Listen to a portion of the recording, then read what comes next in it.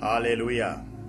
Greetings, precious people of God, wherever you are watching this broadcast across the world. My name is Apostle Martin Mutwiri.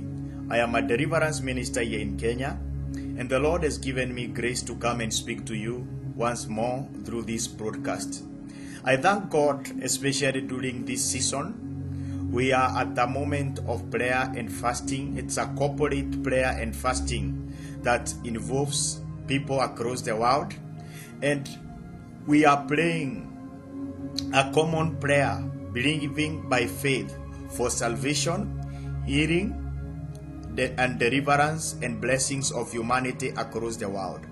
We want to pray that salvation message may spread across the globe. Men and women, both young and old, should come back to salvation. Healing across the world. We want to trust God this year for more healing miracles across the globe in the name of Jesus. And deliverance. We want to set the captive free. We want people to be redeemed from curses, to be set free from demons, to be set free from occultic involvements.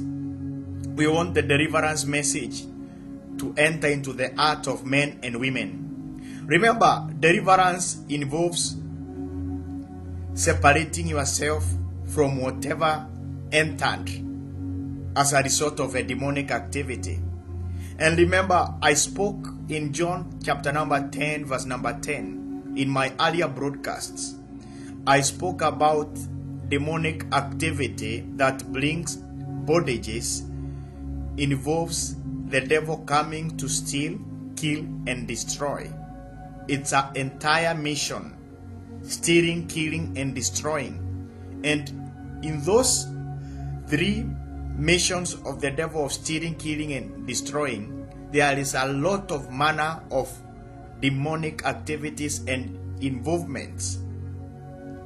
And that is why we ought to pray for deliverance to come. The deliverance of Jesus Christ to come to our rescue.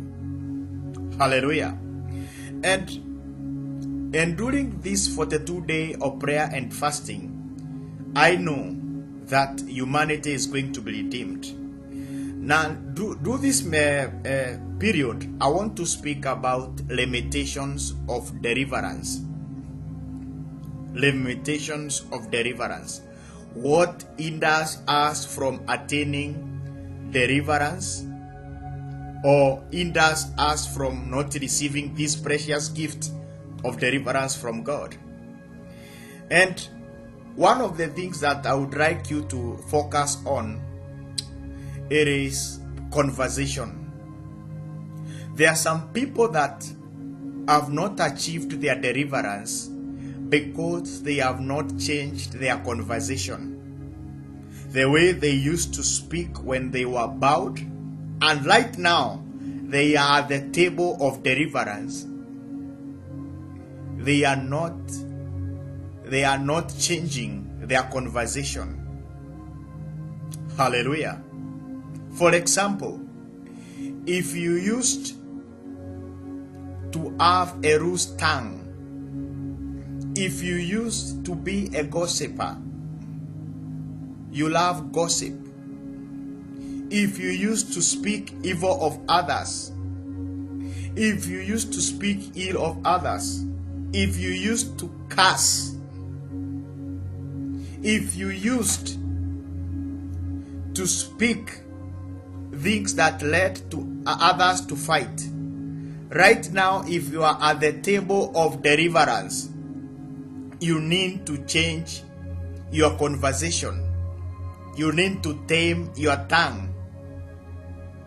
You need to tame your conversation. Hallelujah. Remember, even the deliverance of salvation involves you to confess. In simple, you are having a conversation with the deliverer, who is Jesus Christ. Viewer, the Bible says in the book of 1 Peter chapter number 1, verse number 15 to 16. 1 Peter chapter number 1, verse number 15. But as he which has called you is holy, He has called you to deliverance and He is holy. So be holy in all manner of conversation, because it is written, be ye holy, for I am holy. Hallelujah. The one who is calling you to deliverance, and remember the deliverance name is Jesus Christ. He is calling you to receive this precious package, and you have begun attending deliverance prayers. You need to change your conversation and your speech. Remember what St. Paul said to Timothy: be an example to others in speech, character, and conduct. Speech, character, and conduct. Speech is part of conversation. Wherever you are watching this broadcast and you are at the table of deliverance, you are the journey of deliverance. You need to work on your conversation and on your speech. Ask yourself right now, throughout the day, in your conversation, how you have been speaking to people, how you have been speaking to your friends, how you have been speaking to your associates. In your conversation, if our Lord Jesus Christ came today, what would He say about your conversation? Then reflect on it, and the Holy Spirit will guide you in your conversation. There are people that when they began their deliverance journey, they used to have a loose tongue that used to lead them to more sins, leading to more bondages. But when they began to change their conversation style and allowed the Holy Spirit to tame their tongue, right now they are free, and others are more better than they used to be. Viewer, work on your conversation and speech in the name of Jesus Christ. The second thing that can hinder you in your journey of deliverance, or when you are at the table of deliverance, it is unforgiveness. And forgiveness is one of the hindrances of ultimate deliverance. Unforgiveness means you are not forgiving people that hurt you in the past. They assaulted you, they abused you. Maybe they abused you sexually, they abused you verbally, or they did all manner of wrong things unto you. When you choose to follow the path of deliverance, viewer, you need to let it go. You need to forgive them. You need to remember that vengeance belongs to God. And God can take over in pursuing your case when you surrender it all unto Him. Hallelujah. Surrender it all unto Jesus. Allow Him to take over. Allow Him to carry your burden. There are people right now, you are making a deliverance prayer, whether it is a personal prayer, a group prayer, or you have been attending deliverance sessions through anointed servants of God that are full with the oil of deliverance. Yet, you are not seeing the results. It could be, it is as a result of unforgiveness. Your heart is full of unforgiveness. You need to let it go. Forgive them that wronged you, them that assaulted you. You need to let it go. And our merciful Savior will intervene in your situation. The Bible says in the book of Mark chapter number 11, Mark chapter number 11, verse number 25. And when you start praying, forgive if you have aught against any, that your Father also which is in heaven may forgive you your trespasses. But if you do not forgive, neither will your Father which is in heaven forgive you your trespasses. Hallelujah. Jesus is saying, when you start to pray, and in this case you are petitioning, you are making your supplications, Lord, deliver me, change my story, deliver me from this yoke of distraction, deliver me from this satanic bondage, deliver me from this yoke of shame, deliver me from poverty, deliver me from this disease, deliver me from this affliction, deliver me from these anti-marriage demonic forces, deliver me from this demonic agenda. You are making this prayer. Remember, it is a prayer. If deep in your heart you have not found it easy to forgive, then know that there is a limitation to your deliverance prayer, or your deliverance petition, or your deliverance supplication. You need to let it go, so that your Father in heaven can receive your petition, can receive your deliverance, your battle cry for deliverance, and you'll be free in the name of Jesus Christ. People of God,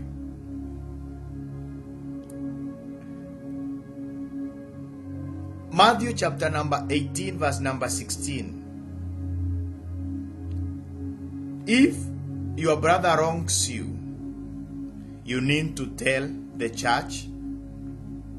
Let us read Matthew chapter number 18. Matthew chapter number 18 verse number 16. But if, moreover, let me begin verse number 15. Moreover, if thy brother shall trespass against thee, go and tell him his fault between thee and him alone. And if he shall not hear thee, thou hast gained thy brother. But if he will not hear thee, then take with thee one or two more other, that in the mouth of 2 or 3 witnesses every word may be established. And if he shall not neglect to hear them, tell it unto the church. But if he neglect to hear the church, let him be put unto thee as a heathen man and a publican. Verily I say unto you, whatsoever you shall bind here on earth shall be bound in heaven, and whatsoever shall loose here on earth shall be loosed in heaven. Jesus was giving out a procedure for solving a crisis or bringing reconciliation. And he said, if your brother has wronged you, go unto him and try to settle the matter out. If he does not, take 2 or 3 people, go and try to talk it out. And if in step 2, nothing changes or he does not hear you, then take the matter to the church. That's why you need to be a church goer who is born again in Christ Jesus. Church is part of fellowship. It is part of our manual here on earth before we reach to heaven. There are things that occur only in the church, and that is fellowship with the Holy Spirit. You cannot ignore the fact about gathering together in church in form of fellowship. Church comes from the Greek word ecclesia, meaning a community or gathering of believers. Hallelujah. Remember, if you want to build your strength or to maintain your deliverance, you need to have a church fellowship, reading the Bible, prayer, and testifying about how the Lord has delivered you from that form of bondage. Now, if you took the matter 2 or 3 more people, it was not settled, take it to the church. The church will know how to do with that grudge. And in the church, we have the priest and we have elders of the church, and they will be able to guide you, and you'll be delivered from that yoke of unforgiveness. There are some people that are full with that yoke of unforgiveness, and they can only leave them when somebody listens to them. Somebody listens to their side of story and then gives a solution or a guidance through the Holy Spirit. Viewer, another aspect that can limit your deliverance, or another hindrance to your deliverance, it can be not giving. There are people who are not givers. They don't like to give. Remember, the Bible says, give and they shall be given back to you. Malachi chapter number 3 verse number 10. The Bible says, give your offering and your tithe to my house, and test me and see if I will not rebuke the devourer, the locust and the cankerworms, and all manner of distractions. Here is God presenting deliverance in another perspective. God is presenting deliverance in another perspective. And majority of Christians and people across the world have not realized the deliverance that is hidden in Malachi 3:10. That if you test me in this way, I'm going to open the heavenly windows of more supply, and I will rebuke the devourer. The devourer is the evil spirit that is destroying your life. It is evil spirit. It is the work of curses, work of darkness that is trying to eat your career. But the Lord says, I want to have that audacity to rebuke the devourer when you are a giver of your offering and tithes. Viewer, we cannot ignore giving our tithes and offering to the work of God. There are people that you don't need prayers. You don't need somebody to lay hands on you. You just need to be faithful in your tithes and your offering. And then the Heavenly Father will respond by rebuking out the devourer or the attacker of your destiny. And you will be free in the name of Jesus. The Bible says that when our obedience is complete, we are able to punish disobedience. Hallelujah. People of God, I want to challenge you today. If you are never used to giving, start giving out, both to the church and also helping the less fortunate in the society when you are called upon to do so. Viewer, before I finish part 1 of this message, I want to pray for you. And I want you to be delivered from bondages as a result of conversation or limitations that hinder your deliverance as a result of conversation and speech. Bondages that attack you as a result of unforgiveness, and bondages that attack you just because you have not received that message of being a giver. Say, Lord Jesus, tame my tongue.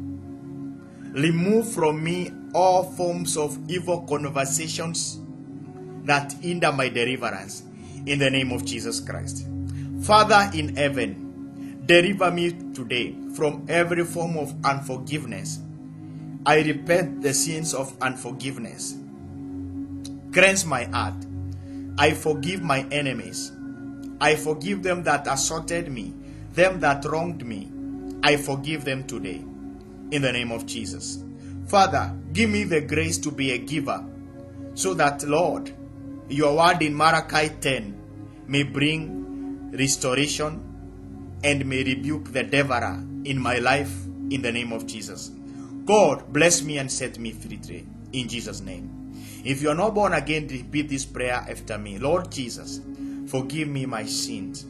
I want to be delivered. I want to be set free. In Jesus' name. Amen. May the Lord set you free.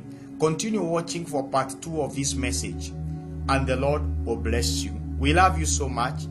You can also write to us through the number on the screen, or you can request for a deliverance service through the Zoom, or you can pay us a visit here in Kenya, and we will pray for you. God bless you, all viewers across the world. God bless you in Jesus' name.